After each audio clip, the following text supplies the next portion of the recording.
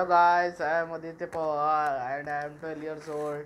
Now this is the micro courses from my playlist. So I have made the first video and this is the second video which I am going to tell you about black holes. So if you didn't watch my first video, link in the description below. Please watch the first video because every video and every information I tell you is very much important. Is like very much important if you want to study it. So now come to our third question. So what is our third question? So the third question is how to detect black holes.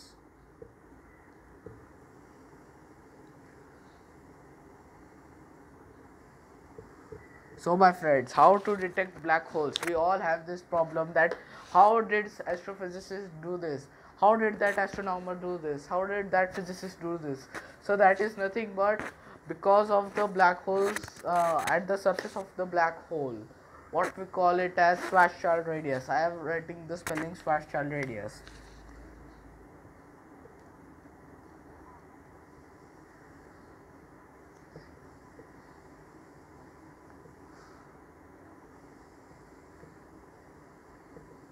So this is Schwarzschild radius, which was invented by a physicist, Carl Schwarzschild.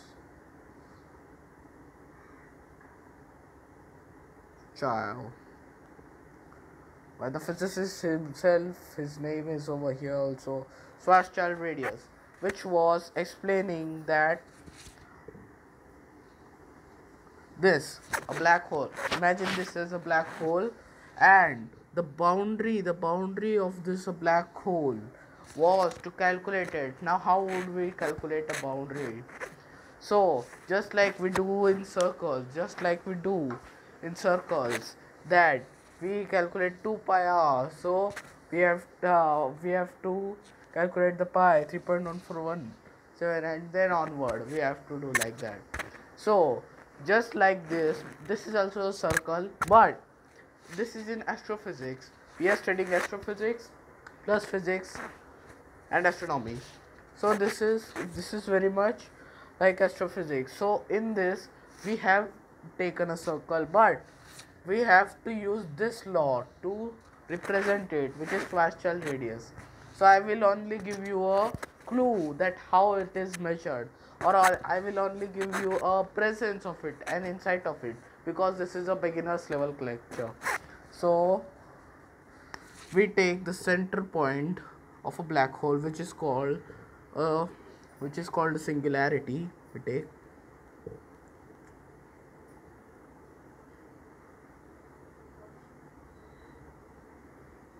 which is called a singularity, and this is the middle point of a black hole. So we take this point and one more point at the edge of the black hole.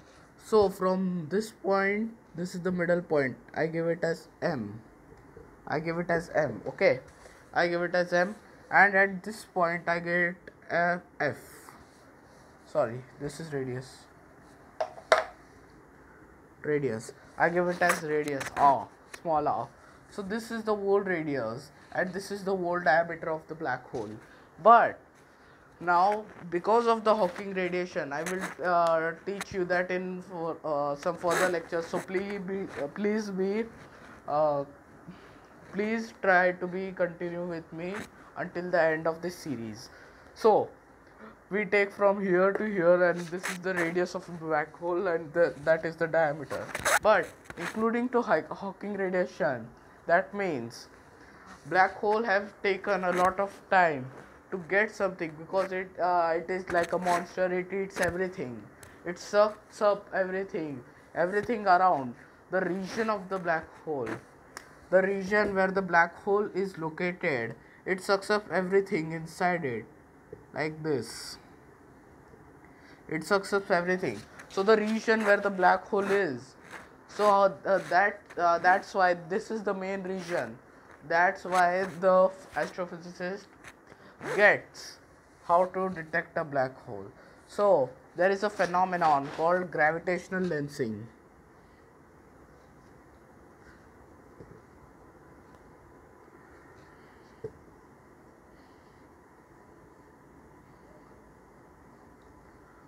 Gravitational lensing. So this is the phenomenon. Remember this phenomenon. So this is the phenomenon behind the detection of black hole, how the black hole is formed, and this is according then gravitational lensing we detect black holes. But now the Hawking radiation, according to Hawking radiation, the black hole gets more filled, just like we do in star. The star is burning up any fuel because it has born from the early age from the nebula, and it is burning, it is growing up. The age of the star is also growing up, and the elements are also growing up. So when it was a baby, it was producing lot of energy, fast, lot of energy. Then in the middle age, it was also producing energy, but in some slow rate than the earlier one. Just like black hole do when they are born, they suck in direct lots of energy in them. But then in the middle age, they sucks up energy, but at a smaller than the first. Then in the third, when they are old, they give this is the, if you originalize what I have said in the first lecture, so please watch my first lecture. So I have said that the star, which is this size, imagine the star is this size, then evaporate because of the, sorry, evaporate no evaporation, sorry, it condenses into smaller because the heavier elements. So what are the heavier elements? Write in the comment section below so that I can predict you have understood it. So because of the heavier elements, the star goes inwards because of the gravity. See, only remember this for a while. Okay.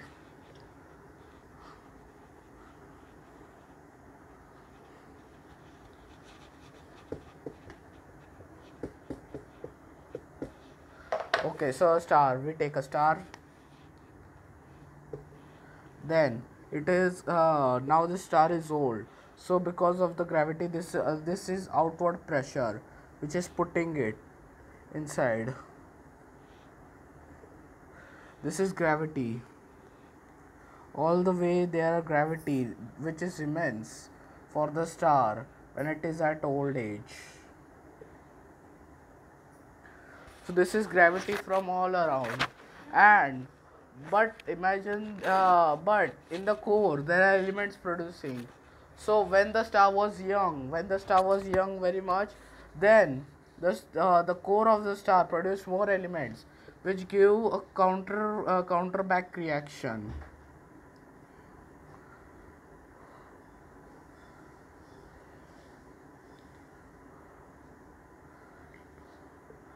Themselves sustaining the star, which is acceptable. So the star was like contracting and contracting, growing, like that only. Like when we exhale and inhale, when we inhale and exhale, when we inhale we take air, like in the star form we are growing, but when we exhale we give out air, so that in the form we are losing energy as opposed to gravity.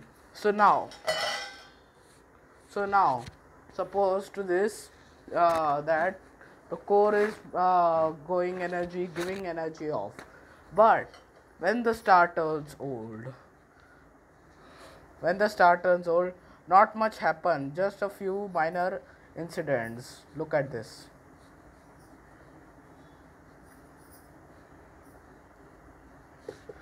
The pressure which was inserted from the outside was getting lower because of the age of the star. The old the star is getting lower, and the outside pressure going up. The outside pressure grows, but the inside pressure reduces. That's the calling. Then the star is at this type, so the star is at giant. then the star condenses and becomes at this rate. Then the fuel is over. Then there is no internal force to the star to hold up its core and to sustain life. Sorry, sustain life, no, to live, sorry. So, when the star had used its full energy, when there is no energy in the star, when there is no fuel in the star, we are just like take an example of car. So there is, if there is no fuel in car, we go it and fill it up fully. But in this system, we don't have to we don't have the option of filling. We only have the option of death. So the bond to death, like this. So there is outward pressure only. First there was inward pressure, which was eternal pressure. So it was pulling and sustaining the whole star. But now there is no pressure over here, internal pressure. So the outside pressure is more, and therefore the outside pressure compromises the star to a certain radius, which we call, which I have called it. What do we call it in white dwarfs? A certain radius to become a black hole. Certain radius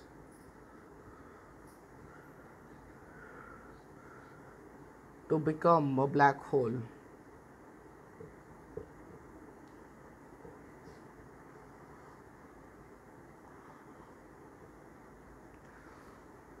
So answer me in the comment section. This is your question. So answer me this in comment section. What is the normal certain radius of white dwarf to become a black hole? So now there is no now there is no pressure in inside. The outward pressure unleashes the pressure inside and itself, contracting the star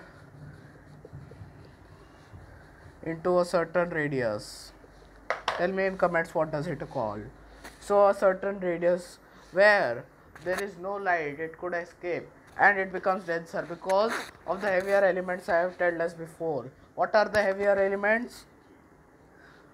Deuterium, lithium, and etc.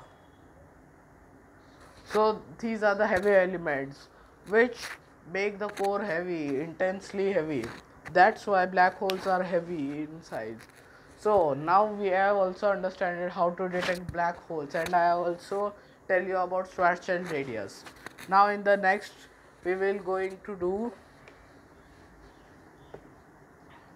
we are going to do to talk about the Hawking radiation in more explanatory.